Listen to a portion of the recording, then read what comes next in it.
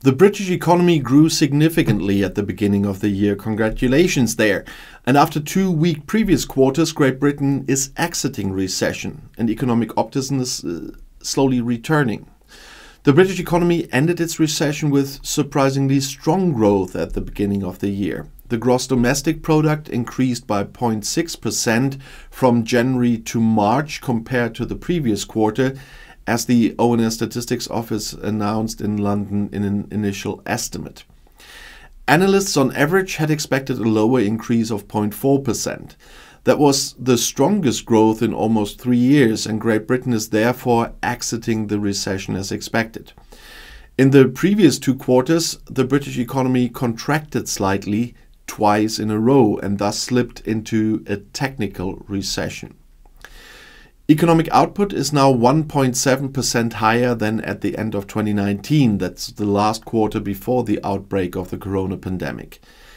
It has undoubtedly been a difficult few years, as Chancellor of the Exchequer or Finance Minister Jeremy Hunt said of the figures.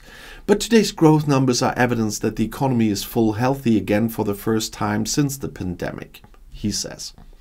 Great Britain had to struggle with the economic effects of the corona crisis for longer than many other countries. And this is now good news for British Prime Minister Rishi Sunak that this happened. The Conservative and his party are far behind the opposition in the polls. And looking ahead to the next general election, Sunak has made the economy and a return to growth the central issue. Both the large service sector and the industrial sector contributed to the strong growth at the beginning of the year. Foreign trade increased, as did spending by private households and the state. However, investment fell. Service industries were strong across the board, with retail, public transport and healthcare performing well, said Statistics Authority Chief Liz McCown. The automotive industry also had a good quarter, only the construction sector continues to weaken. And the prospects for the next few months are also improving. The Bank of England has just raised its forecast for economic growth this year, and according to this, gross domestic product this year will rise by 0.5%, that's twice as much as expected in February. The central bank itself could provide fresh impetus for the economy in view of falling inflation. It is heading for its first interest rate cut in more than 4 years. The British inflation rate fell to 3.2% in March. That's the lowest level in 2.5 years. The monetary authorities are aiming for a value of 2%. We expect it to be close to the target in the coming months, said Central Bank Chief Andrew Bailey. That's encouraging, he said. And as expected, the Bank of England left its key interest rate at the moment at 5.25%, which is still the highest level since 2008. But at the same time, Bailey was optimistic that things are moving in the right direction. He believes a first interest rate cut is possible as early as June. That is neither impossible nor a fait accompli, he said. So far, the markets had only been betting on a U-turn in interest rates in August. Here in Germany, economic growth only reached 0.2% in the first quarter. Adjusted for prices, economic output here is still below the value from the final quarter of 2019, the last quarter before the pandemic. In Great Britain, it's now 1.7% higher, as I said. The main driver of growth was the corporate investment, which rose by 0.9%. The British government saw this as evidence that the generous depreciation options it had introduced for companies were serving their purpose. Prime Minister Rishi Sunak said during an appearance at a Siemens site that the situation was slowly starting to feel better. Confidence is returning both in the economy and across the country, he says. It has undoubtedly been a difficult few years, said the Chancellor of the Exchequer Jeremy Hunt. But today's growth and the data is evidence that the economy is returning to full health for the first time since the pandemic. However, investments were still 0.6% below the previous year's level. Industrial production rose faster than expected, and car production grew for the first 6 quarters in a row, and this time by 5.7%. And private consumption and government spending also made a positive contribution to growth. While much ado will be made about the UK coming out of recession, the more crucial question is what will get growth there and across Europe back above 2%.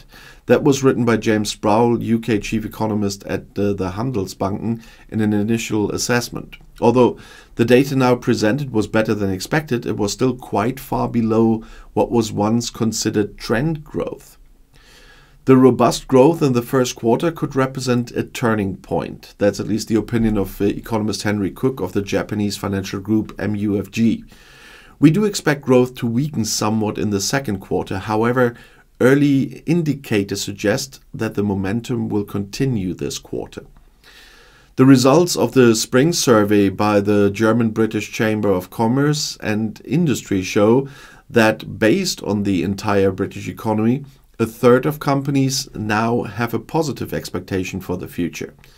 This is reflected in their expectations about their own business prospects.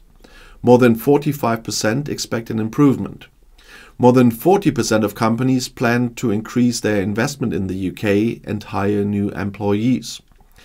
The downside of the significant growth is, so to speak, the inflation rate, which at 3.2% is well above that of the Eurozone and also above the central bank's target, which considers only 2% inflation to be appropriate.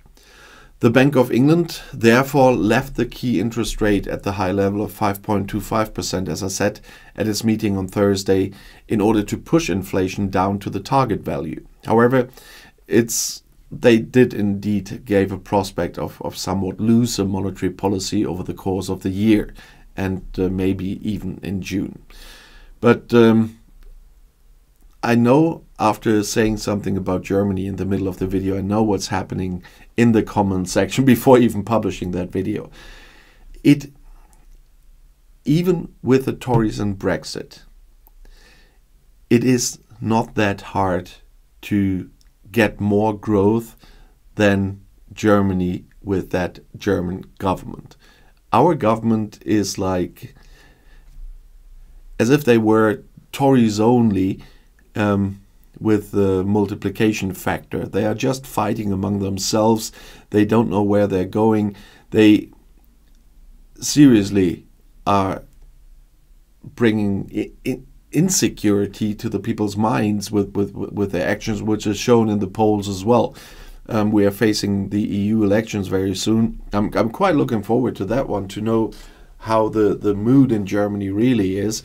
But that will be definitely a show of what people are thinking about our current government at the moment. And they are doing a lot on a lot of fighting grounds. But they have not brought anything to work on growth. And Germany is a country that came through a lot of problems very well, and that includes the pandemic. But you have to have really economical expertise somewhere in the leadership if this works. And there's no surprise that the governing parties in Germany are now having those poll results, and we will see what effect that will have in the EU elections as well in Germany. But it's still given a boost to the right wingers, and that's what angers me the most, because unfortunately we will see a stronger result for them, but it's homemade. If people are not satisfied with our government and look at the poll numbers for the government as a whole, then they tend to turn to the extreme, and that is something that is not good. And Germany could do much better with a different government, I'm quite sure. Nevertheless, if you want to know more, the next video is right here in the end screen. I'll see you there. I'll be back.